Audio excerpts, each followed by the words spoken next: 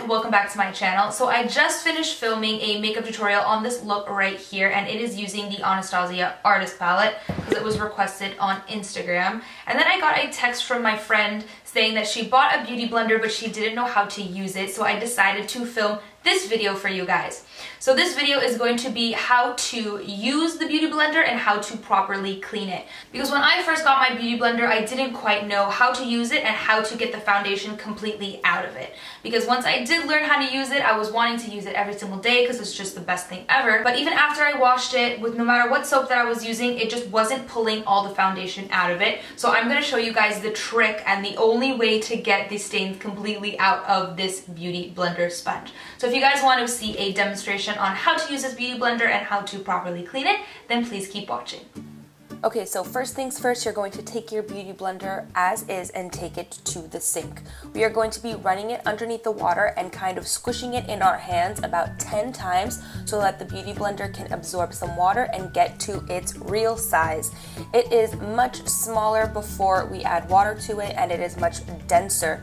Once you add water to it, squeeze out the excess and kind of pat dry it so that it's not soaking wet. It is going to be much easier to use. It is bouncier, it is softer, and it will help to absorb some of the product that might be a little bit extra on your face, and when it is dry it won't do that, it'll just kind of cake it on. So this is the side-by-side comparison from before and after we bought the beauty blender, and now it is ready to use. So now it's time to apply our foundation. I like to put it on the back of my hand and warm it up a bit with my finger and then distribute it in sections on my face. I like to start off with my cheeks, and then I take the flattest, roundest part of the beauty blender and I kind of dab it onto my face. I'm kind of like bouncing it like a sponge, literally, on my face, and it's really going to distribute the product very evenly, as well as not making such a thick layer.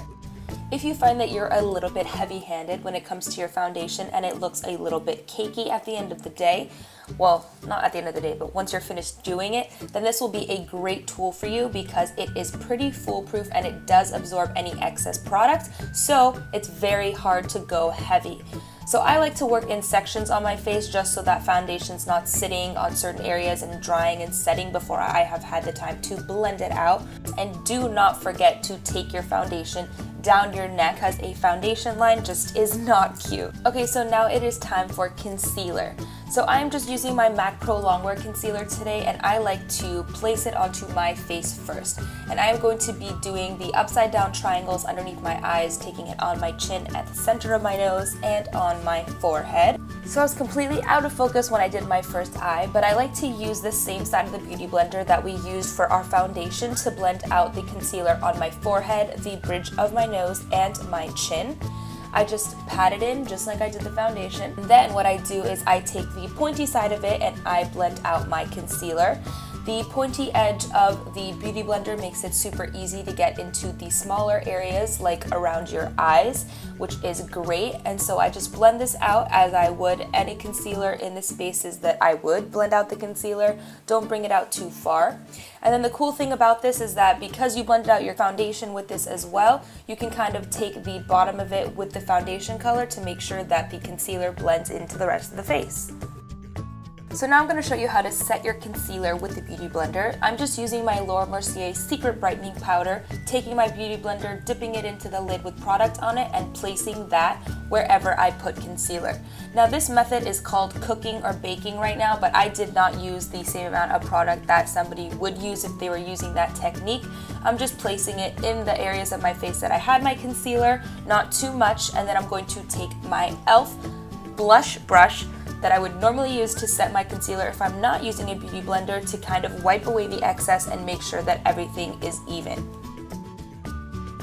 So the coolest thing about this tool is that you can use it for wet or dry products. So now I'm going to show you how to set the rest of my face. I am using the Australis powder and the bigger side of my beauty blender, taking some powder on the back end of it and just kind of pressing it into my face like I did with my foundation. And because we didn't have such a thick layer of foundation because the beauty blender absorbed the excess, when we put the powder on top of it, it is not going to look too heavy or cakey. So now that my base is completed, now it's time to show you how to wash this thing. So this is what my beauty blender looks like right after I finish using it, and I'm going to show you two methods on how to wash it.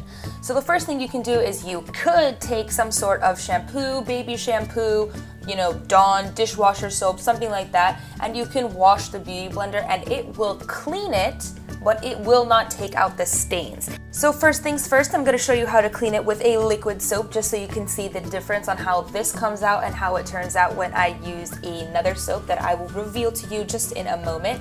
So I'm just going to be putting the soap on my hand, putting the beauty blender into it, kind of massaging it with my hands, getting it nice and sudsy, and then taking the soap out of it. And look, you'll see that the beauty blender just still isn't stain free. It is clean, you can use it again, it's not going to break you out, but there is some product still stained, soaked into this. So I'm going to be using the Beauty Blender Cleansing Solid, and I swear to you, this is the only damn stuff that will take the stains out of this beauty blender.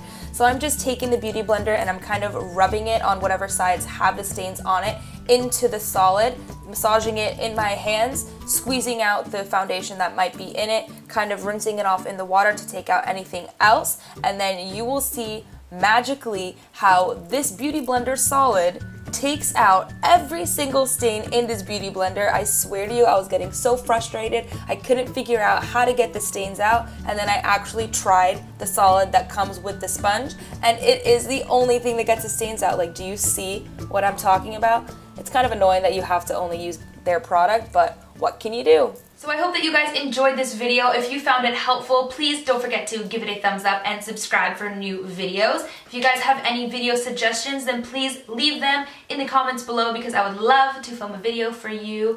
Thank you guys so much for watching, and I will see you in my next video.